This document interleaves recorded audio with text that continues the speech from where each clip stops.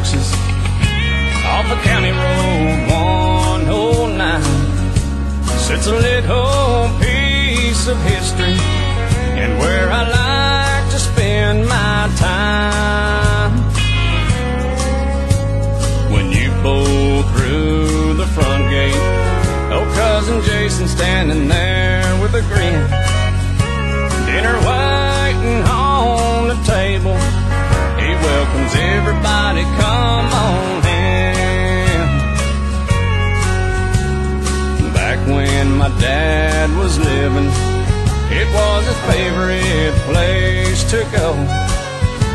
Just a few 100 acres, but to him it was a pot of gold. He named it the Crowbar Ranch, and that's what we call it still today. Even though he's no longer with us, I still remember when he'd say, let's drive down to the Crowbar Ranch. We'll kick our boots off and we'll relax, get away from all the struggles this old world puts on our backs. We'll spend some time out in them old deer woods, build a campfire and share some laughs.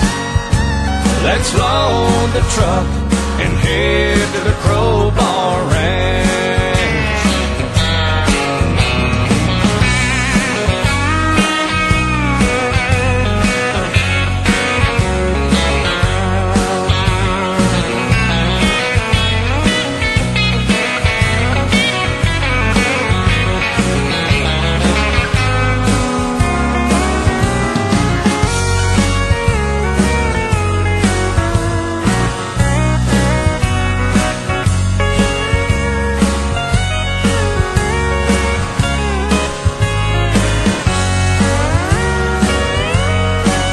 Let's drive down to the Crowbar Ranch.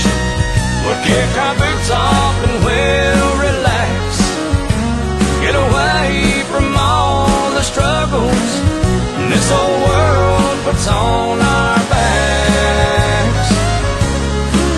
We'll spend some time out in them old deer woods, build a campfire and share some laughs.